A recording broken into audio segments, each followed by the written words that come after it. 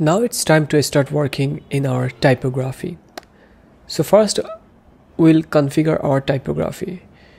To configure our typography, I'll be just hover over the appearance and click on editor. I always open new tab and close unnecessary tab every single time, which is to keep my computer just a smooth user experience and do not crash it. So I hope you understand. Now I just landed into the editor area. Click continue. And before start adding font, I have to understand which font they are using here. So I hope you all have this design. Now I'll share with you all the resource file and everything inside the resource folder. So first of all, I'm gonna check this body font here, which is Archibo or Archibo basically. It's called Archibo regular, and the font size is 20 pixel. Let's check all the font size here, which is all of them are 20 pixel and regular fit. And the heading font, which is also Archibo, and it's bold. And let's check other fonts: Archibo medium, Archibo bold, and regular. So there are three versions here: bold, regular, and that's it. Okay, perfect. So you can take a look at here.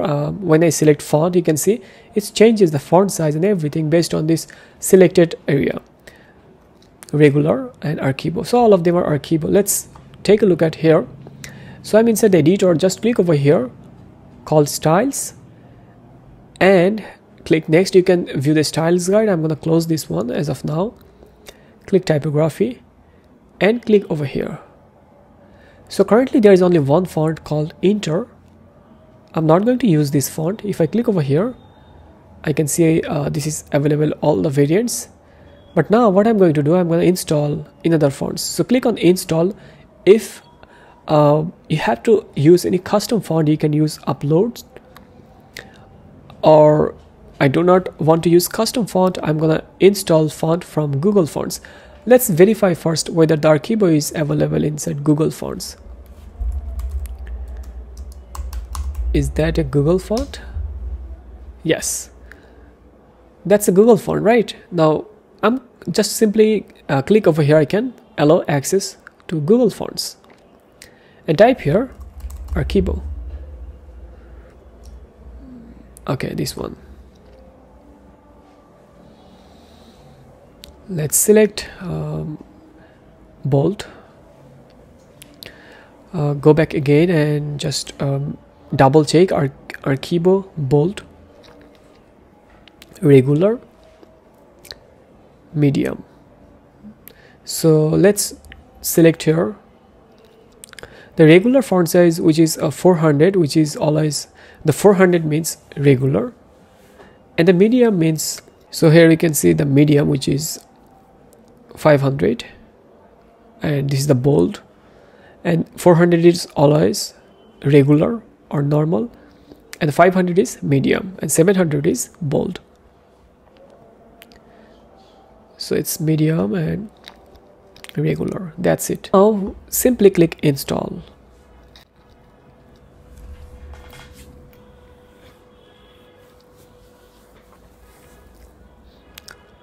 So we have installed the font here.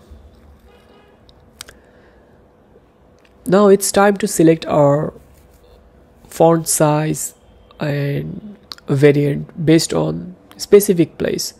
But I will go through a specific place later on. First, try to add font as much as you can using the styles area, which is global styles area.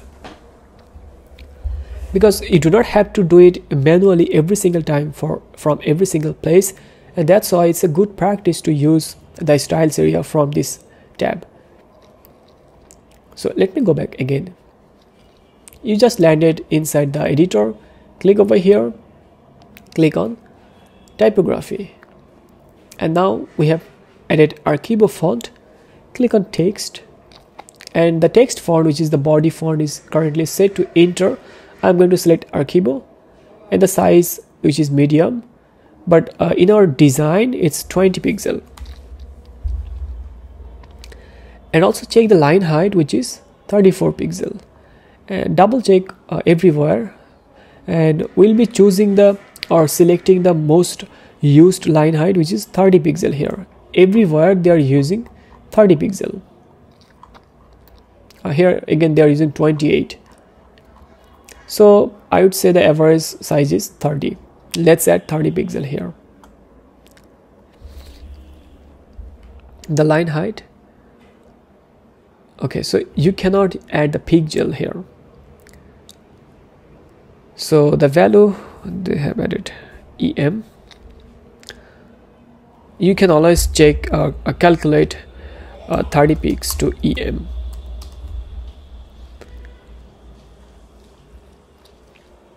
(30) 1.8. It's EM. Okay, so it's 1.8 or 1.9 would be perfect. Let's go back to our editor. By default it's 1.5. I'd say 1.8. Let's skip 1.8 as per the design. And the appearance, which is regular, because the body font is regular. Now when I select the body font, it will apply links, headings everywhere. But for the headings, if I take a look at here, the headings they are using bold, and if you just take a look carefully, there are several heading type. The first one I'll define H1, and this one H2 64 pixel, and this one is also H2, and H3, this one also, this one is H3. They didn't define which one is the H1 or which one is the H2 or H3, but you have to choose them, you have to define them. And this one is also H3. So let's say this type of text I'll be using as H4, which is 16 pixel. And this, okay, there's another thing. Just take a look at here. If the 34 pixel is H3, then here you can see 30 pixel, which should be H4, and this should be H5, which is 24 pixel. So I hope you understand how to define the fonts. So let's go back to the editor and add our fonts here. The first one is, we just confirm 83 pixel H1. So select H1. Okay, before selecting H1, let's change the font again to Archivo, and it should be bold. And I think not all of them are bold here. Bold. So this is medium. Let's keep it medium, and we will change it based on the fonts. Let's keep it default. Select H1 and change the font family. You do not have to change it every single time because I have already added the font here. Now let's click H1 and just change the font size to, go back again, 83 pixel. 83 pixel, so big, right?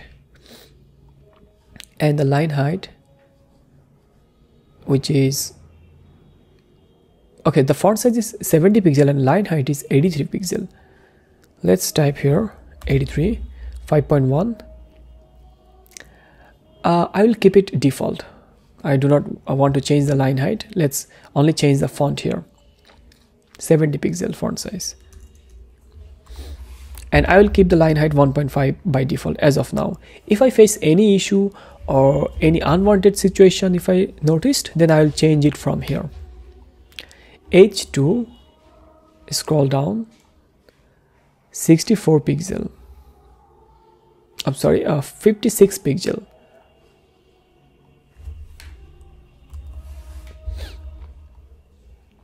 and this should be bold. Also the H1 should be bold, and H3, this one, which is 24. Previously I just defined 34, it should be 24 because this one is the line height, not the font size. So let's calculate here. This font size is a little bit bigger, so this should be H3 and this should be H4, 24 pixel. So 30 and H4, 24 pixel. Let's go back again, 24, and the bigger one is 30 here, and the smaller, this one, 16 pixel. Let's make it 16 pixel and 16 pixel. So one thing, if you noticed here, the H4 is medium size and H5 is medium, but H4 is okay. So H4 is also it's H3, which is also medium. Only H2 is bold and H1 is selected as bold. So let's select H3 and make it medium, and all of them are medium here. So we have done our typography. I hope you understand how to adjust them and how I adjust all the typography. Let's click Save Changes and visit our website. You can double check them whether if you have added them correctly or not. I'm using a Chrome extension called What Font. If I click over here, I can hover over the text and you can see it's displaying Archivo font. So that means I have added the font successfully. In our next part, I'll be adding color. So this is very important to understand the global typography and color. That's why I'm taking so much time to explain each and every part. Do not skip any of the part of any of the video from in this playlist.